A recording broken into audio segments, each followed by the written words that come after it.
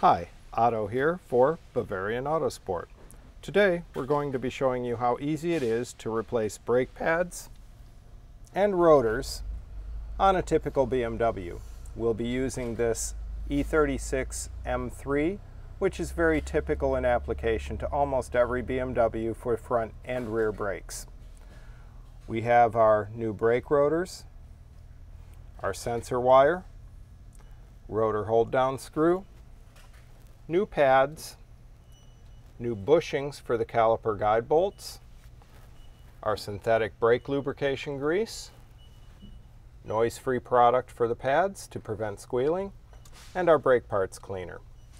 With that, we're ready to show you the tools, and then we'll begin the job. Here we have the tools for this job. As you can see, there's not a lot of tools required. It is a rather simple job.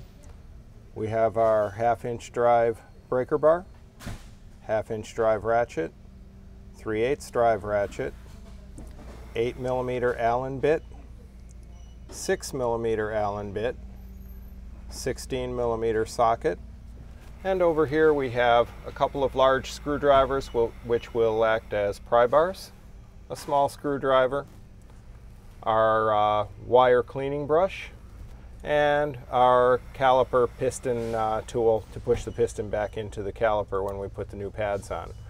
With this, we're ready to start.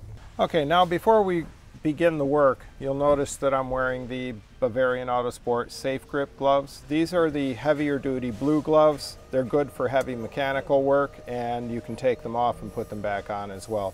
So these are great to use. And with that, first we remove the anti-rattle clip. Now, you may have seen people prying the clip like this. This is not the way to take the clip off. In fact, it won't come off that way. We want to pry the clip toward the caliper like this with one bar and away, and then it comes out. Okay, now we have our two guide bolts, 1 and 2. These secure the caliper to the mounting bracket.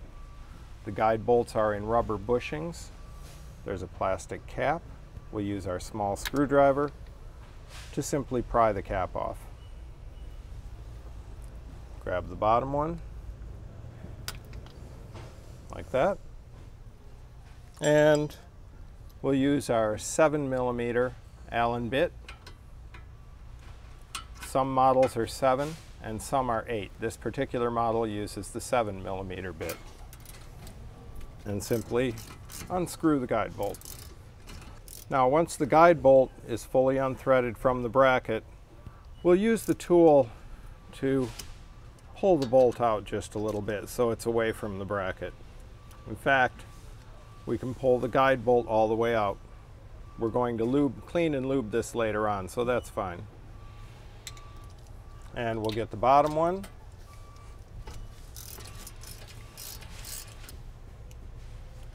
And here's our lower guide bolt. Okay, now that the caliper is loose, we've removed the guide bolts, we'll pry the caliper off. We'll just use a small pry bar or a large screwdriver.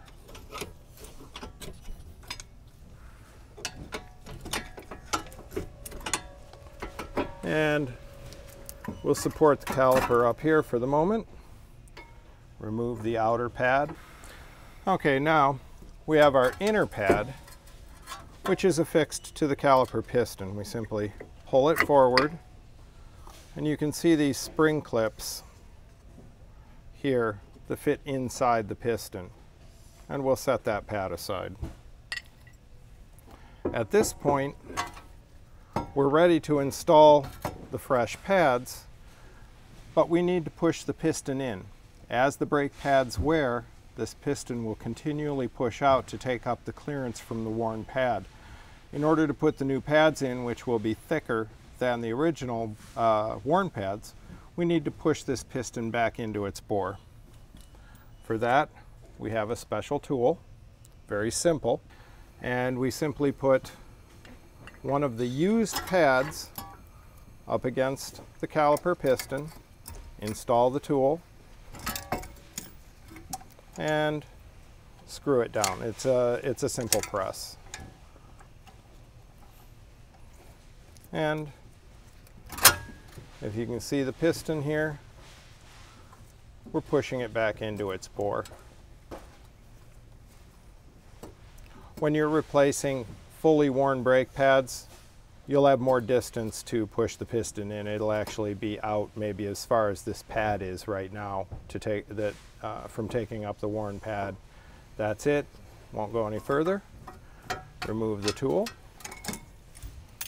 and our old used pad. And now you can see the piston is fully pushed into the bore and it's ready for the new pads. You'll notice we've got our rotor, or our caliper, suspended with a bungee cord. That is so that it's not hanging by the hose and stressing the hose connections.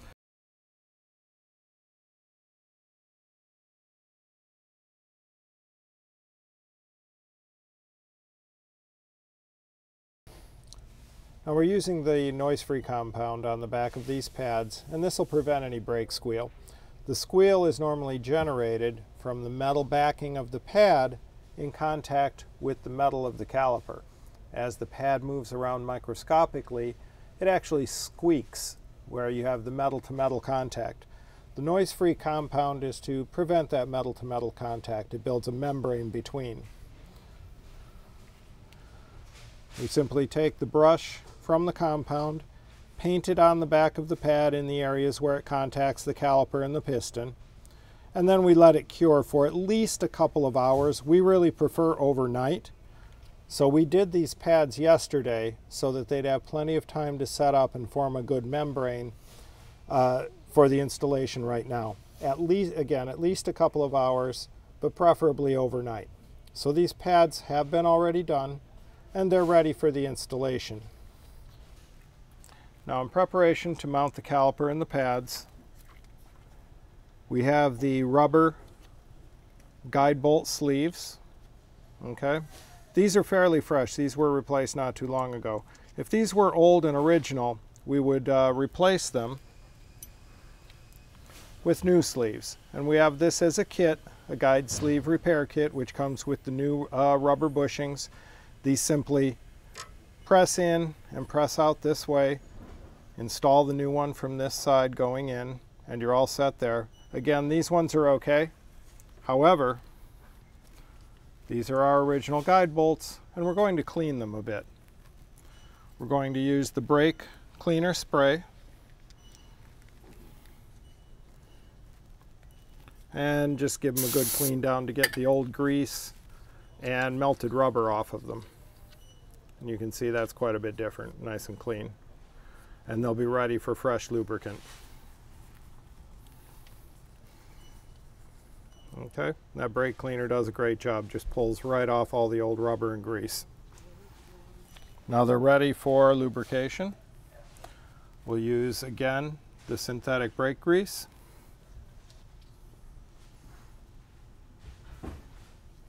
Put a little bit on.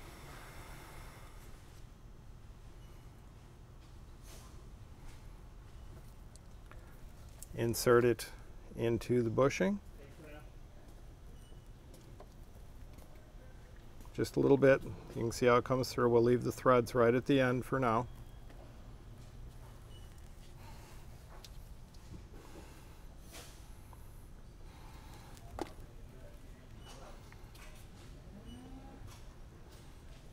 And this one in the other side. Again, keep the threads right at the end.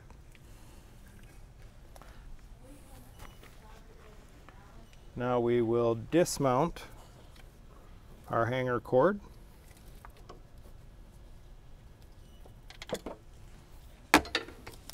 We're ready to put the new pads in. Put the inner pad in first with the spring clip. Make sure all three arms of the spring clip go inside the piston and snap it in place. The outer pad. Okay. And now we just slip it over the rotor like that.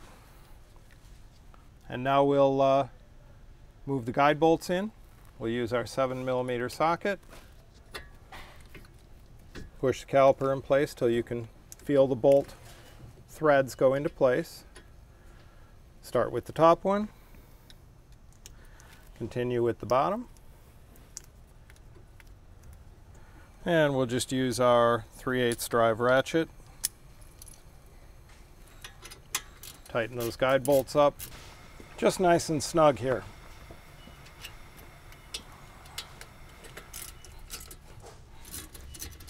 Again, nice and snug. We'll replace our plastic caps. Okay, and here we have our anti-rattle clip. Installs here with the outer tabs against the bracket and the inner clips aligning with the holes. We'll put our outer tabs against the bracket and we can simply squeeze it into place here. Sometimes they'll go by hand, just like that, or we'll use a single pry tool to pry it into place, just like that. Don't try to put the holes in first.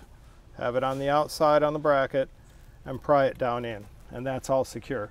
At this point, this side is all set. We're ready to go, mount the wheel, and move on to the next side.